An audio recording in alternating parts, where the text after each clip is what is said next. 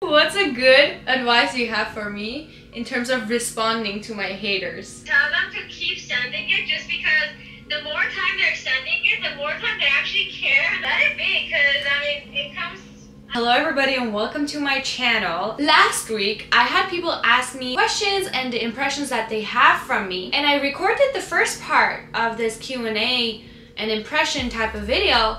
But then when I was on a gig, I was getting hate messages. I just wanted to bring in quick attention to it while I'm also drinking my matcha with boba. I am personally such a positive person outside, inside not as much, but I have so much love to give to this world. When I made this YouTube channel, I knew this was gonna happen, so I prepared myself to even begin with. Watch my intro first, follow me on Instagram, subscribe to this channel, and let's get this started!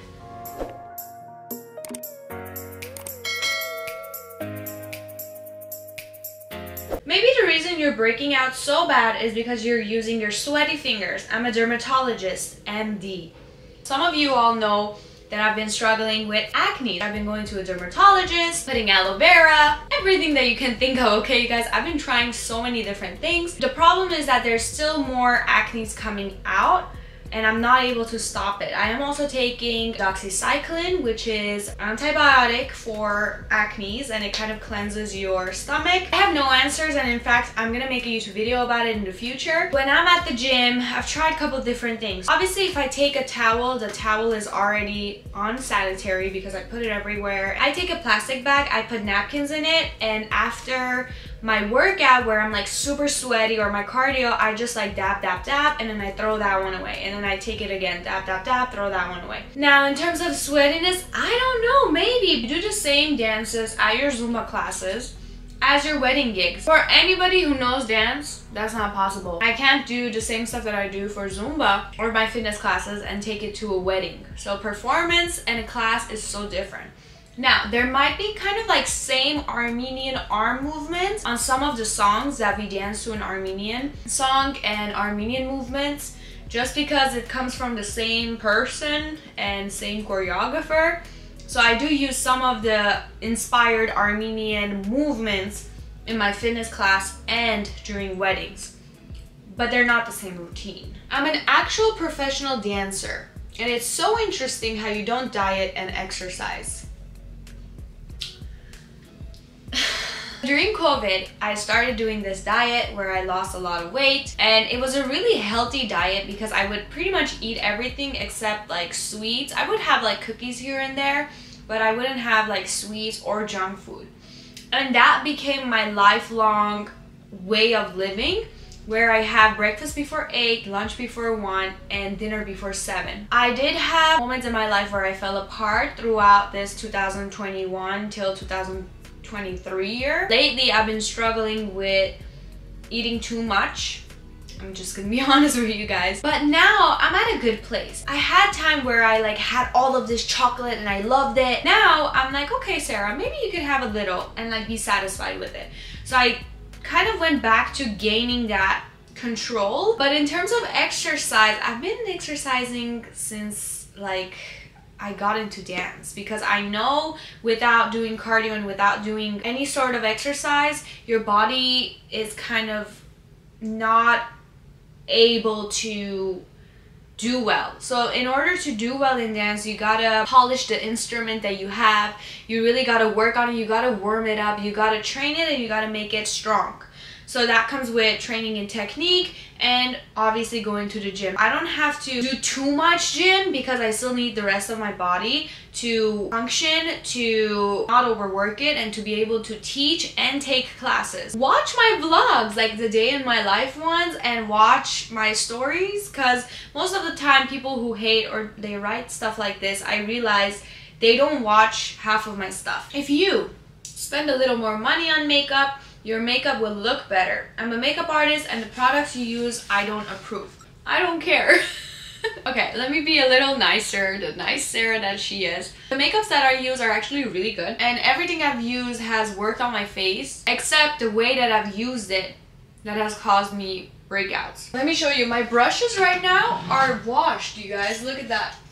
brushes are washed and ready for the next time I use it. And naturally, I have spent a lot of money on makeup, but I would not go into like the super expensive ones. Also, like, what is an expensive makeup? Every makeup product is like super expensive. If I'm getting paid from dance, what I would put a little bit more focus on is my dance shoes and my dance attire versus makeup products. For someone that eats tagine a lot, you should learn how it's pronounced. I know 3 languages, almost 4. So if I make a mistake in one of them, I don't hate myself for it. For example, before I used to say vibes instead of vibes, and I wasn't born in America, so I haven't been trained the way like the kids did when they were like little. That's not an excuse, because when I found out it's not fountain, it's fountain, I fixed myself. So I don't bash myself on things like this. Thanks for correcting me, I guess. I don't know, from now on I'll just say tahine, but honestly saying tagine is kind of fun. Okay. Do you volunteer to do the lavash and honey? Honey? Talk about tahine. Do you volunteer to do the lavash and honey at weddings to make extra money on the side? You are a true hustler. It's interesting where life takes you, because I never thought I would be doing weddings. Like, I got calls. I never even thought I would be doing like fitness or Zumba classes. I got calls for them, and kind of my life took me towards that direction, which I'm really happy about. In terms of lavash and dahani, I don't volunteer, because volunteer is not the word to use. I have packages where we either enter with the bride and the groom and we do a performance, or we just do a performance and we don't even do the lavash and dahani. So it's totally up to the bride and the groom. I know food is something that our community struggles with, especially Armenians, and especially being in America with so many food choices. Like, you have 7,000 different kinds of chocolates made in 7,000 different ways, and you gotta pick one. There's so many food comments, and I'm a little bit worried because it is something I feel like all of us struggle with. Does it make your day when you get to take food home after your gigs? I love your appetite. So when I see food, let's say free food on a gig or anywhere I go, the first thing I think about is my brother. I don't like think about myself to go and eat that. I think about, oh, what can I take home to my brother, because I have a little brother, and it's always been a thing when I go out, I bring him something. We're talking about my tour vlogs, which you guys have seen it by now. That was a little different situation because we would get home by 12 a.m. and then we would be hungry, okay? Also, they did pay for our food, but at the same time, we didn't want to waste the food that was already put out there for us. But if it's a gig, for example, if it's a voucher or something, I literally buy food for my brother or sometimes for my parents. They usually don't want the food, but my brother usually likes it, so I always go and buy something for my brother. This one had me thinking about my whole entire choices of being an Armenian influencer. It's so fun seeing an Armenian influencer, and I would love to follow your content more closely, but when you talk about food, waiting it, etc., I remember my eating disorder days. So sometimes I skip through your content if I see food. I don't weight my food, you guys. I go by tablespoons. That's only because I'm a dancer and I'm active all the time, and I cannot shove a million different things in my mouth and go dance or go work out, because I will physically throw up. I don't put my food on a scale and try to see like, okay, how much this is and how much should I eat. I do count my calories, and I go on and off with that because I don't want to burn myself out. I don't want to come to an eating disorder. The writing and the counting and the tablespoons, all of that just kind of puts me on a rhythm.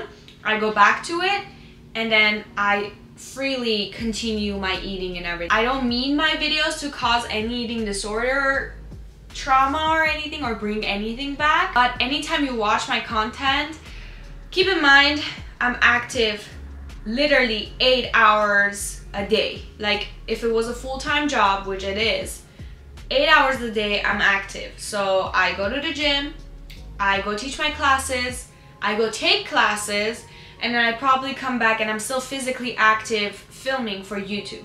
So those are like a lot, and I gotta count how much I'm eating and how much I'm doing, so then I don't lose or gain or destroy my body by lack of food. I didn't know you are a feminist. It's very admirable that you don't shave your underarms to make a statement.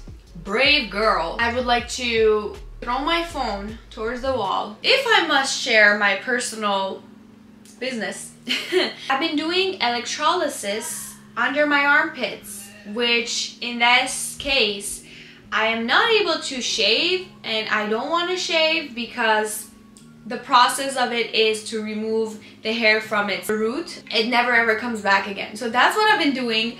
My armpits are currently shaved and very nice to go for my vacation. I am not against feminism, whatever you want to call it. I think there needs to be a little bit more balance, and I don't want to live with this negativity that's going around because it's just not good for my mental health. I feel like whoever that meets me, they're like, oh my gosh, she's a feminist, she hates boys, da da da da. Like, no. I have met people who've said, oh, women shouldn't work, they should focus on children because children do better when their mom is always with them and is taking care of them. And then I've met men who are like, no, women should work, they should help. None of this conversation matters, you guys. The only thing that matters in life is money, okay? And I say that with staring dead into your eyes, because who wouldn't want to sit at home, sip on a margarita in the pool, okay? And who wouldn't wanna not work? If you guys have money, probably the wife doesn't work, and there's this opportunity for the wife to take care of the children and clean the house and focus on all of these stuff. Do I think that's right? Yes, I think women should be able to provide at home to their kids and, you know, the house in general. Do I think women should only do that? No. Do I think men should also contribute to that? Yes. But to me, anymore, this is what I've realized. Nothing is right or wrong. It just depends on what works for your family and for your situation in terms of money. This is another one. I would like to shove my phone in the wall. I notice you always have visible gum in your videos. Is it the same one for the whole day, or do you go through a few packs a day? This is another thing where if I do one thing in a video, for example, if I'm eating or having boba, I would probably get comments that says, you're always having boba in your videos. No, usually have gum before I leave my house, and then once I get to that destination, I throw the gum away. No, I don't go through packs a day. Always remember, you only see a part of a person's life and whatever they choose to put on social media. So don't judge through that. Let's tackle this one. Tackling this one. For someone that claims she's an independent woman who do not need no man, you sure talk about wanting a man quite a lot. I want a man, but I don't need a man. Yes, I want to be independent, and I had so many issues that I worked through myself, within myself, to be able to come to peace, especially after my breakup. I do want a family, I do want kids, and I do want to get married. I've always wanted that, especially when I turned 15. Do I wish I played around a little bit more? Hell yeah, because every time I got into a relationship, I was like, this is it, this is the one, we're gonna make it work no matter what. But not anymore, okay? I'm gonna explore a little bit and see what I need, what I want. And I'm always open to meeting new people, going on dates, seeing where life takes me, because again, as a kid, I didn't do that. I took everything serious, and now that I'm 25, I'm like, damn it, bro, why? Why did I do this? Are you allergic to coffee at Starbucks or coffee bean?